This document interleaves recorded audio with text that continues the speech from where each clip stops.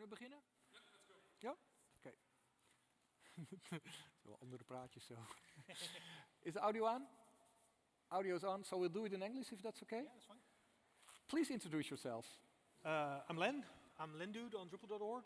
I'm one of the views maintainers for Drupal core. And I'm one of the senior Drupal developers at I/O. Cool, cool. Yeah. So my name is Bert. Pleased to meet you, Len. Last year we had a talk as well. So Yeah, it's going to be an annual thing, right? it's going to be an annual thing, I think, yeah.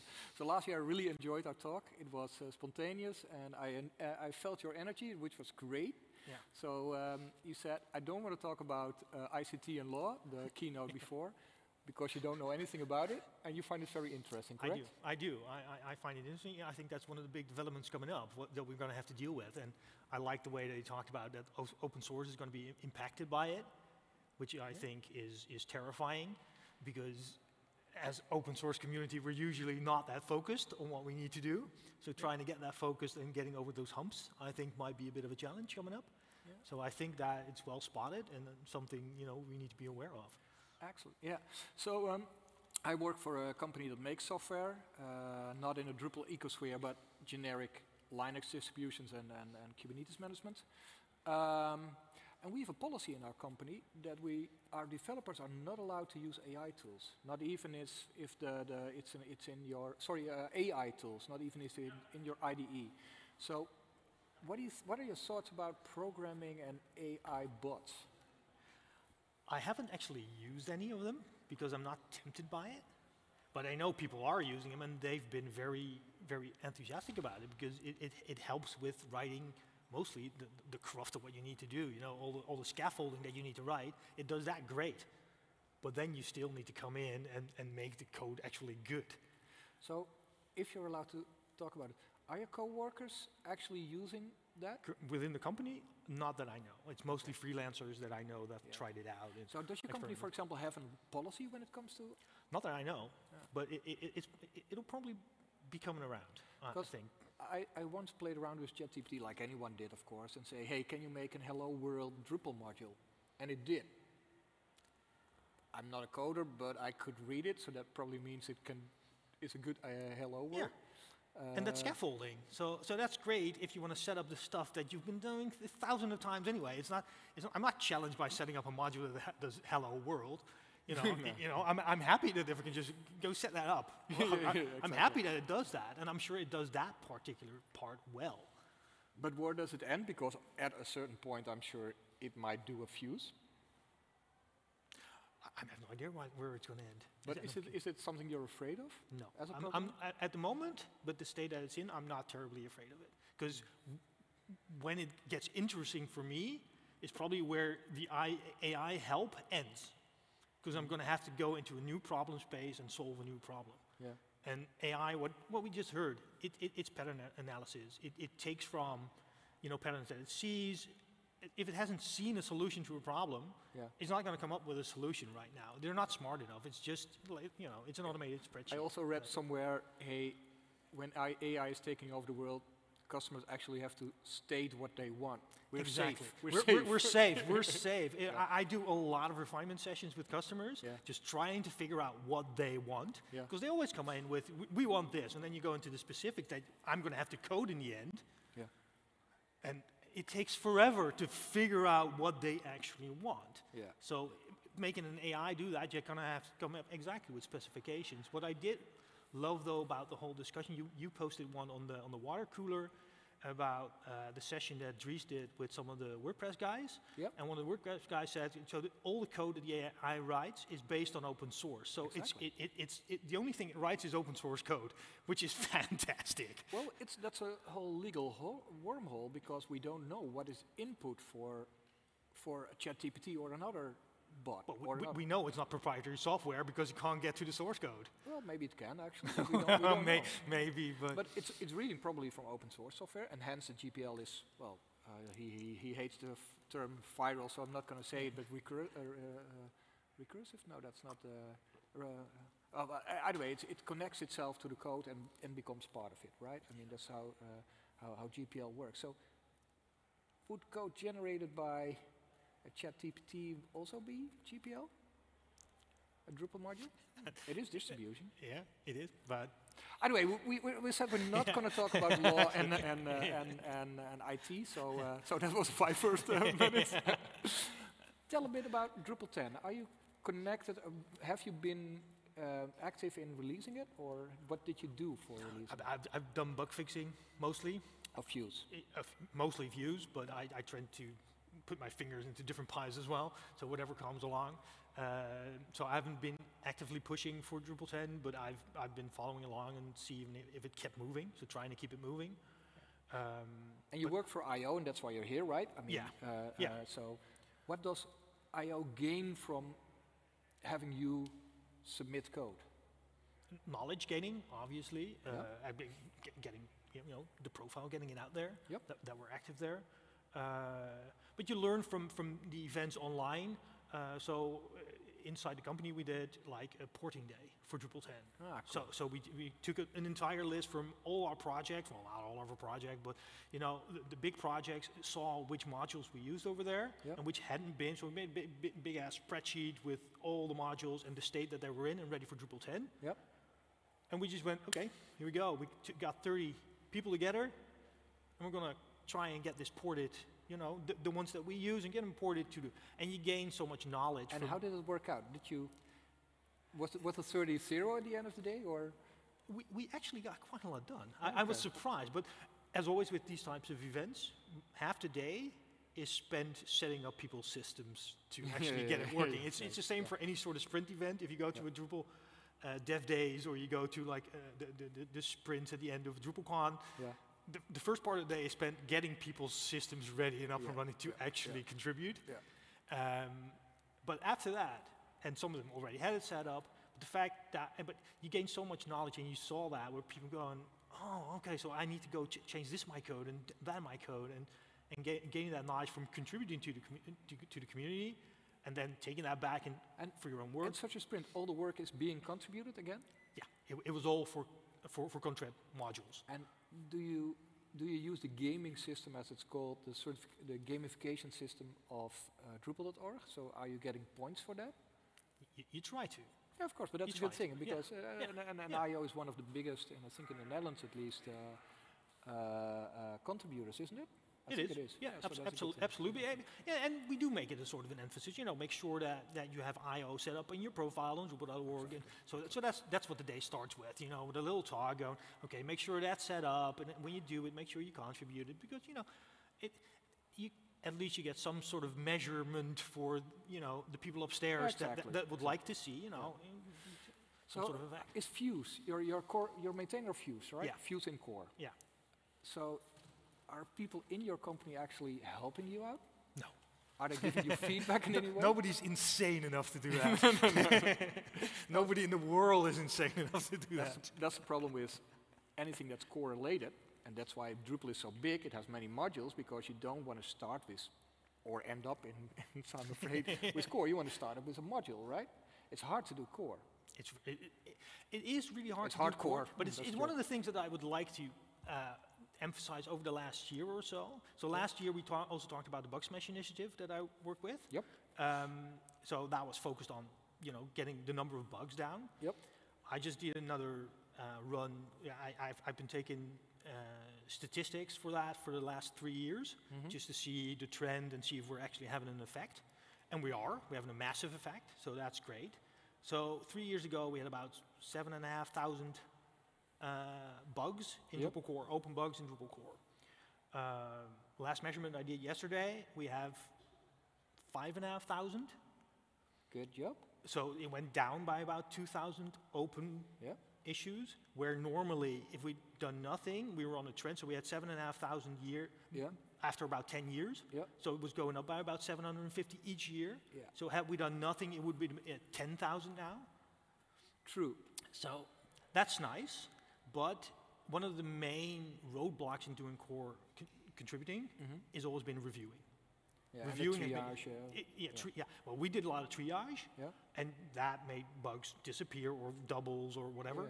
But actually getting your code reviewed, so you supply a patch or a merge request, and getting somebody to look at it who has enough knowledge about what they're looking at and giving you good feedback, that was always really difficult. And I was looking at the statistics, and we were always at about 1,700 or 1,600 bugs that needed review. So they had a patch, and somebody said, okay, this is good enough, I think, for somebody to take another look at. So 1,600. That's massive. So I checked yesterday, and there's 26. So in about a year's time, it went down from 1,600 to 26. Oh, that's core, Stuff right? That's core. not Vue? That's core. That's the whole of core of things that need review. Cool. Which is a massive achievement, and that's a sort of a spin-off initiative of the needs review initiative. That's sort of spun off from the bug smash initiative, because it was identified that that's the biggest bottleneck in core contributing. You know, you put something up, and then you have to wait for 6 months before somebody else looks at it. I know that OS X did have one release where they didn't add any new features. They just... I love that one. Snow Leopard, I think it was. No, it was after that. One of the mountains, I think. Oh, really? Or the islands or whatever. Yeah, but they had this great thing, 0 new features. 0 new features. Fantastic. I love that. Yeah. So would that work out for Drupal? I think it's actually what Drupal already does. It is in a way, true. But not for major releases, right? Actually, for major releases, most major releases, you know, every feature should be in the previous minor release before it's... Drupal 10 is Drupal 9.5 without all the deprecated code. Yeah. It's just the deprecated code that got taken out. Although, I think a big step forward for Drupal 10 was that it didn't just remove deprecated code, but it also removed deprecated modules. Yeah. So quite a lot of modules got removed from core. Yeah. That would just... Book, for example, or... And Book is still in there, actually. Yeah. There's a movement to get rid of it, but it's not gone yet. But stuff like the color module. And the quick edit got removed. Yeah, the biggest thing in 8 it was introduced, or 7 or something, I think. 7? In 7, yeah. And it didn't work. Well, it did work, but it just didn't deliver on the promise. Yeah, but also core has to... I want to hear your thoughts about it, but should core be minimal, or should core be usable? And minimal is for the developer, usable is for me. And it should be fairly minimal, because I don't think it's realistic to say you can build an entire website with just core. So views should still be in core, you think? It's debatable.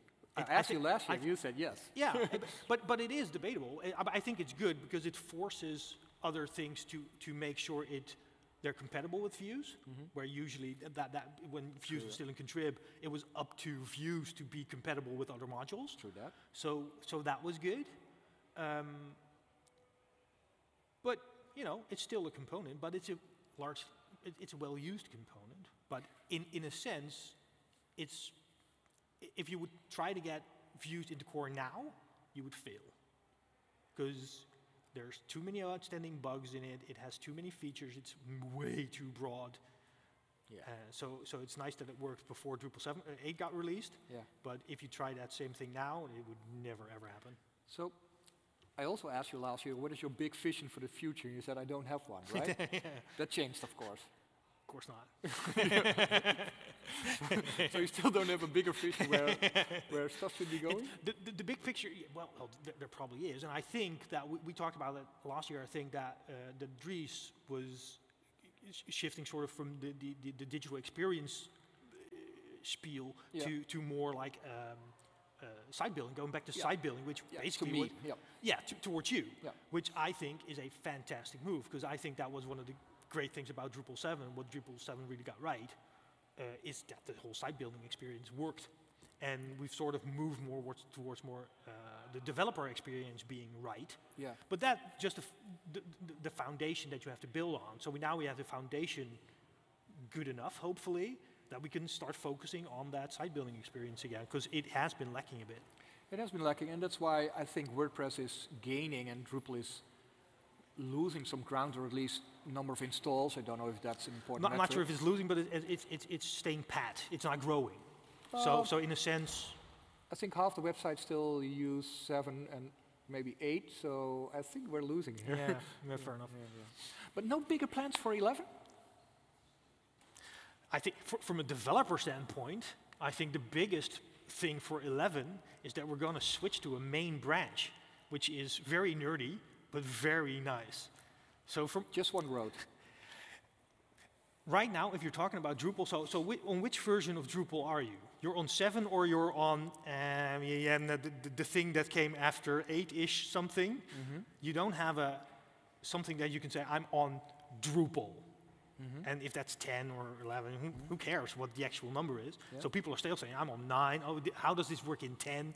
It just needs to be Drupal head main. Actually, yeah. And Drupal 7, there was talk about switching the Drupal 7 name over to something like Drupal Legacy. So get rid of the numbers, because it's confusing, and especially when you're doing core development. So if a new branch opened, you would actively have to roll patches for 3 different versions. True. And then somebody would want to backport that to Drupal 7.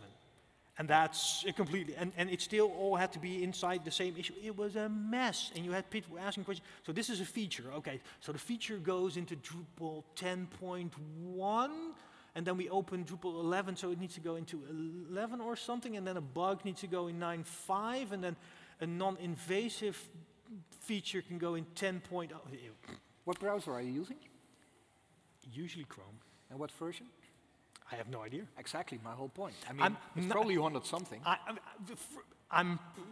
I sometimes know which version I'm on, because I have to do Chrome driver to run my automated tests, and that's fixed to a specific version, and then I have to update Chrome driver to the correct version. There you have the problem of evergreens, of course. It would be great if Drupal head was the way ahead, and that everything would run ahead, but there's the difference. There's the problem. There's the problem.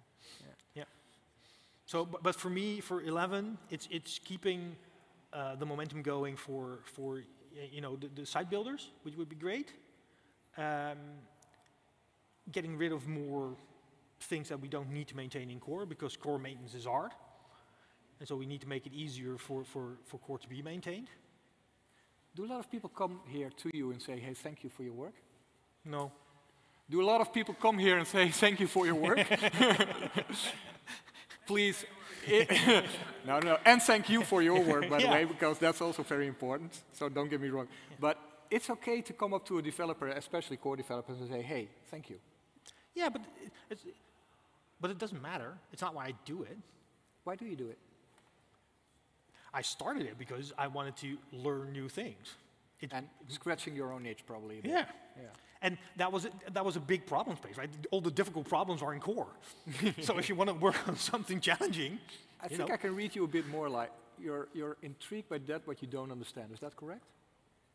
Yeah, but I do need to have an attachment to it. I need to be able to think that I might understand it at some point. So no rocket science? No rocket science, no. I used to have a girlfriend that was into physics, particle physics. Okay. No. And you say used to girlfriend, so... Cool. So what else do you want to... What is what you want to bring to the audience for hey, watch out because this is going to get into Drupal Fuse? Anything you can help the audience with? Fuse is Fuse, and it's a static beast. It's a static beast. Yeah, because it's hard to change Fuse, because every checkbox apparently is used by somebody. No matter how obscure and no matter how hard to find. And every time I think, we're going to strip that out. And then we strip it out, and then 5 minutes later, you broke my entire website, and I use that all the time. And I hear you, but we just have to have one single checkbox, hey, disable other checkboxes. We're done. We're going to solve this one. No, we're not. Because I think one of the strengths of Drupal and Fuse, it is so versatile. You have so many things that you can use. And I love that about Drupal, but it's also one of the main drawbacks about doing core development. I can understand. You can't understand how people are using that all over the world. You know, when you're working on a project, you're basically writing code for one website. And if you have a multi-site install, it might be 5. And some really big ones that people might have 50. Yeah. But if you're working on Drupal core, you're looking at 300,000 websites. It's incomprehensible. And so you can't oversee what the impact of your change is going to be. And you can think from, I've been working with Drupal for 15 years, and that particular checkbox I've never, ever used, and I can't imagine a way that somebody would use it. Okay. So today someone will write a patch to disable all the checkboxes, right? Send it towards him, it will be fine. Any questions from the audience? One last question about Drupal core Fuse? Or just Drupal core. Or Drupal core in general? No questions? No one? Then I would like to thank you so much, Len, for having a great talk. Thanks for having me. Next up is a featured speaker. Oh, no, he's not here up yet. Still me. Okay, so we'll be changing in 5 minutes. You have to have time to change rooms, to go to another room, or stay here, because that will be very interesting as well. So thank you so much. Cheers.